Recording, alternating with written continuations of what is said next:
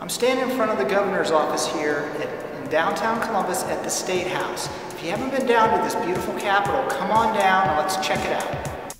If you come in on the 3rd Street or east side of the building, you'll actually start in the basement area, which is where we are today, and you'll be greeted by this reader board that will tell you everything that's going on in the building.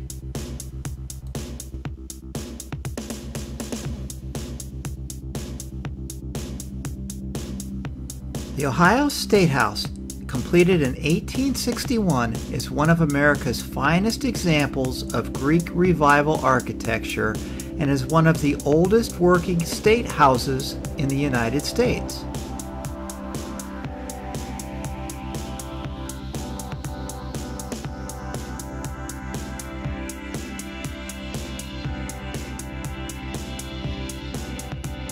This is what the Ohio State Fairgrounds looked like around 1900.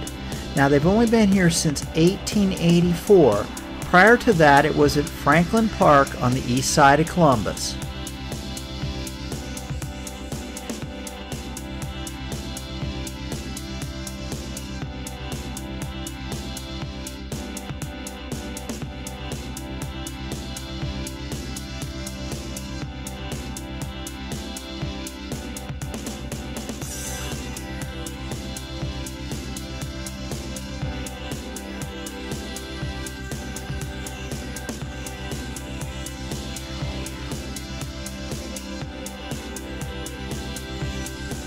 Lincoln's funeral procession wound through the Statehouse in 1865, and there's a few items from those days for you to check out.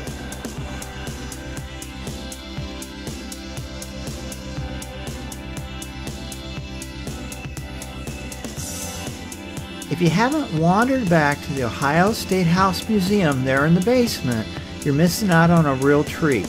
There's plenty of things to see and do back here. From old voting machines to old buttons and hats and lots of neat things to check out.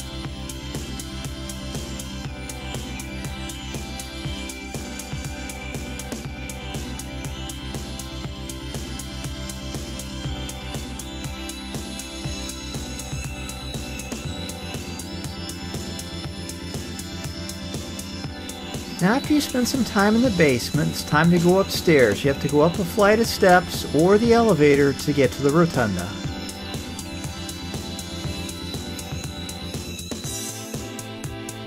The Statehouse is situated on a 10-acre parcel of land. The initial design was arrived at through a design competition. Construction actively began on July 4, 1839 with the ceremonial laying of the cornerstone.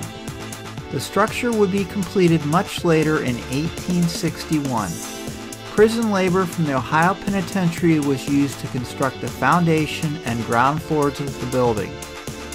The limestone was taken from a quarry on the west bank of the Scioto River. The stone of the Statehouse foundation is more than 18 feet deep. During the course of the Statehouse's construction, 22 years would pass, but it would not be a period of non-stop work. Construction would cease during the harsh winter months, and as the project would exceed its budget, there would be often halts in construction as new funding was arranged. The longest gap in construction came about when the legislation making Columbus the state capital was due to expire. There was an 8-year lapse in the building of the Statehouse from 1840 to 1848. The completed basement and foundations were actually filled in with soil, and the Capitol Square was used as a pasture. The Statehouse was opened to legislators and the public in 1857 when the House and Senate began meeting in their respective chambers, and most of the executive offices were occupied. It was completed in 1861.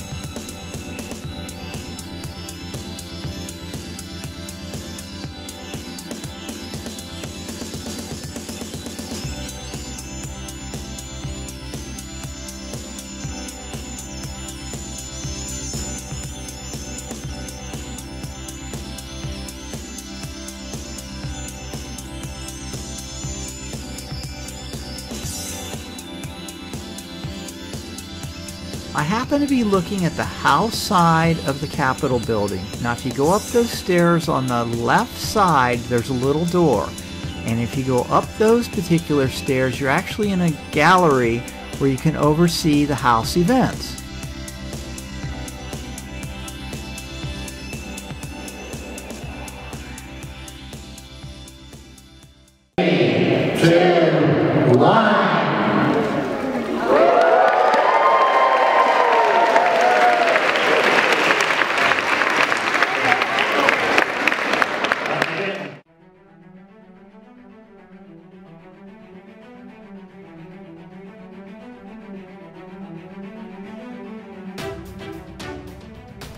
Thanks for watching. Now don't forget to subscribe.